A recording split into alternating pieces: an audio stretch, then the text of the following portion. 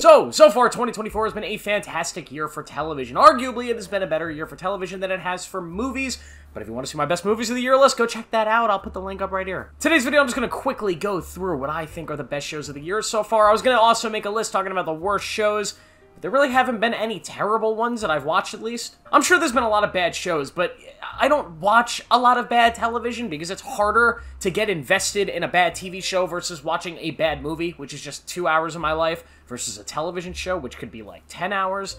So I don't watch a lot of bad TV. But here we go, I'm just going to go show to show. I'm going to talk about each one individually in no particular order, except for the last one I talk about. The last one I talk about, I believe, has been the best show of the year so far. Maybe one of the best shows ever. Let's start off with The Bear Season 3, one of the newest shows that has come out. The Bear continues to be one of, if not the best show on TV at the moment. I made a video last week talking about the best TV shows that are ongoing right now, shows that are airing currently that are not finished, and I thought The Bear was either the first or second best show we have at the moment. I talked about it in length in that video, so go check that out. But The Bear is an incredible show about cooking, about running restaurants, and the life of professional chefs. It captures the chaos, the controlled chaos of being a chef in a high-powered kitchen. It's like if Hell Kitchen was a drama show. Like a fake drama show, because I guess it's a drama show, right? This is like fake scripted drama. So yeah, Hell's Kitchen, but like WWE. If you hadn't seen the first two seasons, I won't spoil anything about the plot of Season 3, but it pretty much just picks off exactly where Season 2 left, and although I do think it is the weakest season of the three we've gotten so far, it is still really, really strong, and has all of the things that we love about it, including its incredible characters, mainly Jeremy Allen White as Carmy and Ayo Edebiri, both of which are incredible and carry the show, giving Emmy-worthy performances that I'm sure they will win more Emmys for. The best thing about the show, though, is just its high-paced dialogue, its comedy, and just how it makes you feel. It makes you feel kind of anxious. And when a show can make you feel something like that when it wants you to feel it, that's kind of incredible. Next up is one that might be a little controversial because it's a show that I never thought I'd be talking about on a list like this, at least publicly. It's a show that I love. It's one of my favorite shows ever, but I understand some people don't love it. Now I'm talking about The Walking Dead, The Ones Who Live. Now, of course, I've talked about the show on length on this channel because if you did not know, I am a massive Walking Dead fan, and there's a reason why this show meant so much to me. If you don't know what the show is, it is essentially a continuation of The Walking Dead, following Rick Grimes, a character who was written off in Season 10 of The Walking Dead, or Season 9, I believe. I'm not going to spoil how he was written off, but he was removed from the show with the promise from the producers that eventually we would see the larger story that Rick was going off to kind of join and be a part of. And for years and years and years, we waited. We got little teases here and there, little cliff notes on what might be coming, but we got nothing and nothing and nothing for 5 years till finally we get this show. And not only do we get to see where Rick has been, we get to see his fight to return to his family, return to the show and the characters that we love, and my God, did this show live up to the hype. To me, this is one of the strongest seasons of Walking Dead television ever. Compared to literally all of the seasons that we have ever gotten on the show, this thing is magnificent. It is a great show that introduces us to a large-scale community and military that has corruption within it, that has so many different layers of characters, and Rick essentially needs to find his way out of this. And it's this struggle to survive, this struggle to become human again in this world that is filled with The Walking Dead, see? It's all a metaphor, pretty much, kind of. But it's such a beautiful and terrific story with some of the best performances you're going to see on TV this year. My one complaint about the season is it is a little rushed. It's a story that I feel like could have been kind of dragged on for a couple seasons, maybe a movie, which we were supposed to get originally, but still, at the end of the day, I felt super satisfied by this. Its ending brought a Joe Marchione tear to my eye, and I love it. I cannot wait to see more Rick Grimes. Hopefully we get more Rick Grimes. Next up is The Boys Season 4, and this is one that is still ongoing. It's a season that at the start of it, the first few episodes, I was not digging. I made a video about it on this channel, and a lot of people took a big pile of shit on me, and you know what? I disagree with you all still. The first few episodes of the season were dull, boring, and I just did not dig the story. The following episodes have been a lot better. Although I still think this is by far the weakest season of the show, it is still one of the most outrageous, one of the most eccentric, and one of the most risk-taking shows on TV right now. The Boys is still superheroism at its best on TV. Kind of subverting the ideas of superheroes in our own society and being this ultra-violent political study. It still works. The characters are great. Anthony Starr is still perfect as Homelander, and I'm excited to see where this season's going. Yet again, I think it's the worst season of the show so far, but it's still really good. Sticking on superheroes, Invincible Season 2, we waited years for this. We waited 4 years for this. and my god, did this one live up to the wait. This show is brilliant. And I'm really only talking about the second half here. The first half we got later last year. This one we got at the beginning of this year. Invincible Season 2 is absolutely terrific. It picks up exactly where the first half of the season left off. We're still following Mark. We're still following kind of this weird journey that he's on after everything that happened with his father in the first season, and it is brutal. It is violent. The relationship with his father is still kind of at the center point of the show, even though the two characters don't interact as much in the second season as a whole, but there's so much going on here. It's so glorious, it's so great. The last episode with kind of this multiverse battle that takes place is so perfect and something that we probably should have seen in a Marvel movie by now, but we haven't yet. But that is exactly how the multiverse should be done. Invincible Season 2 is amazing. How about an anime? We have Solo Leveling. This is, I mean, I have been kind of on an anime kind of detox. If you didn't know, 2022, I went through a big anime craze. I watched in like a 2-year period 100+ animes, including One Piece. So yeah, I was not talking to many women.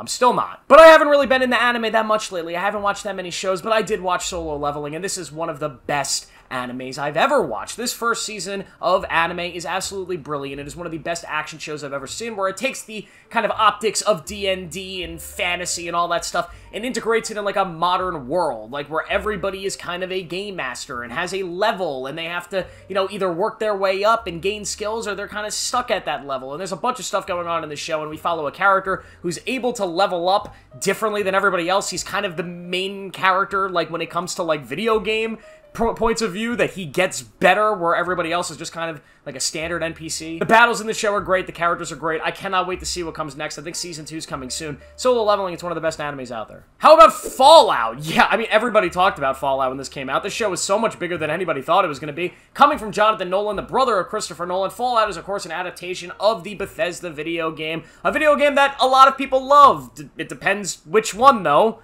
There's some people love and there's some people don't love. Like, I don't think many people love the original couple because they're, like, really hardcore strategy RPGs, right? I don't think too many people has played them. Then you got some sickos out there that love Fallout 3, right? It's an old game, hasn't really aged well. I enjoy it. It's not the best, let's be honest, unless you grew up with it. Fallout New Vegas, great game, love it. Fallout 4, that's the game that I think everybody went back and played after this. It's the first Fallout game I played, so I got some nostalgic value for it. And then Fallout 76. Fuck that. This show's great, though. It's like the perfect video game adaptation. It takes the world, the tone, and just sort of the ideas of what Fallout's supposed to be, and it adapts it in a way that still makes it feel original to the world of Fallout, but yet again, it feels familiar. It feels like something that we've lived in before without it feeling like a retelling, which most adaptations usually do. It is a almost perfect adaptation to a video game. One of the best we've ever gotten, and I can't wait to see what they do in Season 2. House of the Dragon Season 2. This could end up being #1 by the end of the season. We don't know yet. We're only about halfway through, but yeah, it's Game of Thrones. Game of Thrones is out. I'm going to be talking about Game of Thrones. It's going to be one of my favorite shows of the year anytime there's a season of Game of Thrones. This season's been great. I think it's been like maybe slightly weaker than Season 1 just because there's so much going on that it's not always balanced, and there are more changes from the source material in this season than the first one. Some that I'm not completely getting behind, some ones that don't really affect the story that much, so it's like, why even change them? But god, man, it's just still so great. The characters, the world, it is so perfect. The acting, the war, the dance of the dragons that's going on, the battles with the dragons we've gotten. This is so great. Although the last episode was a little bit fillery, I'm very excited to see what comes next in House of the Dragon. And the best show of the year so far, I don't even think it's close. This is maybe the best season of television ever, and as of right now, it's only a mini-series, but we might be getting more seasons of it. Either way, Shogun is the best thing that I've watched this year. Between movies, TV shows, rewatches, video games, this is the best thing that I have sat down to experience all year. Shogun is a bloody masterpiece. So what is Shogun? Well, it's based off a book that's written about kind of a fictional Japanese story that takes place in feudal Japan that is based on some fact. It's not completely in line with history, but it is sort of a fictional retelling of some historical events that happened in Japan in this time period, and it is essentially Game of Thrones set in Japan. And Game of Thrones at its best is what I'm talking about. I'm not talking about Game of Thrones Season 8 set in Japan. I'm talking about Game of Thrones Season 1, 2, 3, 4, set in Japan, condensed into one season. That's Shogun. This show is brilliant. You follow a sprawling cast of characters, all of which feel just so unique and amazing. I don't think there's a single character in this show that is, like, unlikable. Or when I say unlikable, I mean a character that's just forgettable. Every character in this show is memorable and amazing and has a moment to shine. Whether it's John Blackthorne, the Englishman who washes up on Japan and has to sort of assimilate to that culture, to that society, and we sort of watch through his eyes how this world actually is living. You have Toranaga, who's sort of this leader in the story. He's this god-tier planner. He's sort of Tywin Lannister, but maybe with a heart and a soul? Maybe? I don't know. I still don't really 100% believe that. Lady Mariko is such a powerful character for so many different reasons. You don't 100% ever know what she's fully thinking and her actual intentions, so you slowly kind of get them layered out to you. This person who doesn't feel like a human at first, but slowly shows her humanity and her beliefs and her strengths, and she is one of the strongest characters on television. All the villains in this show are brilliant. When the show actually does have action, it is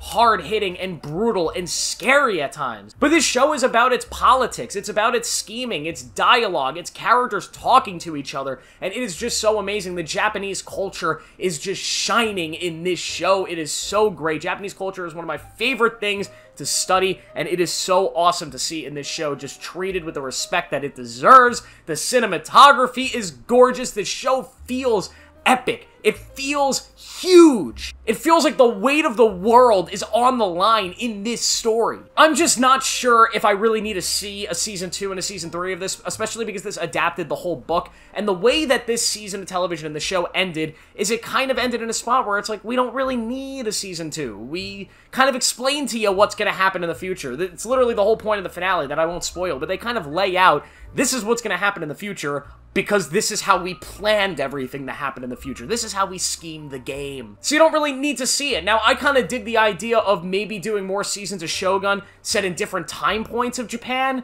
and studying different maybe historical events, but of course we know some of the actors are already signed to come back, so we're going to be continuing to follow these characters. So I am a little bit concerned that, you know, Shogun Season 2 and Season 3 might still be Game of Thrones, but it might be Game of Thrones Season 8. And that scares the shit out of me. But this is a marvelous season of television that if you have not watched, what are you doing, man? Shogun is unbelievably good. That's the video, guys. Let me know what your favorite shows of the year are down below. Make sure to like this video, subscribe for more, turn on notifications. I post every single day, guys. I'll see you in the next one.